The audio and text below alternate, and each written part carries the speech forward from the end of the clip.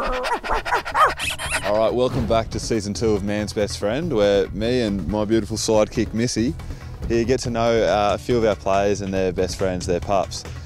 First episode of the year, and we've got the skipper, Jarryn Geary. Gears, introduce us to Lily. Tell us a bit about her. This is Lily. She's a 6-year-old Hungarian Vizsla. She's a bit of a handful. She's maybe 6, but she acts very much like a puppy, as you can see. She's full of energy and keeps us on our toes, but she's a very good companion. Did you get her from a breeder? Yeah, we got her from a breeder in Lower Plenty, like about 6 years ago. Like I said, she's chewed plenty of walls and shoes and dug plenty of holes since we got her, but she's hopefully starting to settle down now, I think. She's very much a Velcro dog, they call them. They don't like to leave your side, and she certainly lives up to that name. Inside, outside dog?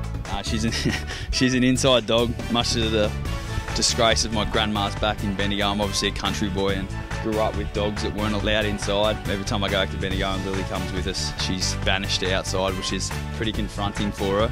So being a boy from Bendigo, you wouldn't let your dog sleep in the bed or anything?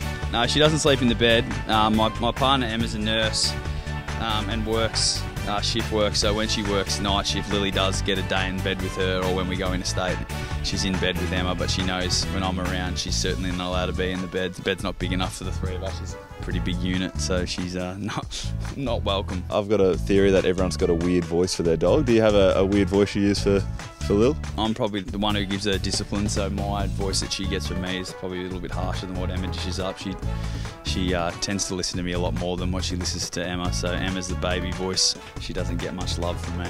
And just finally, have you got any tricks? Does she know any tricks? She likes to jump up and give people kisses when she meets them. She doesn't sit for anyone really. Sit, shake, shake. Yeah, yeah.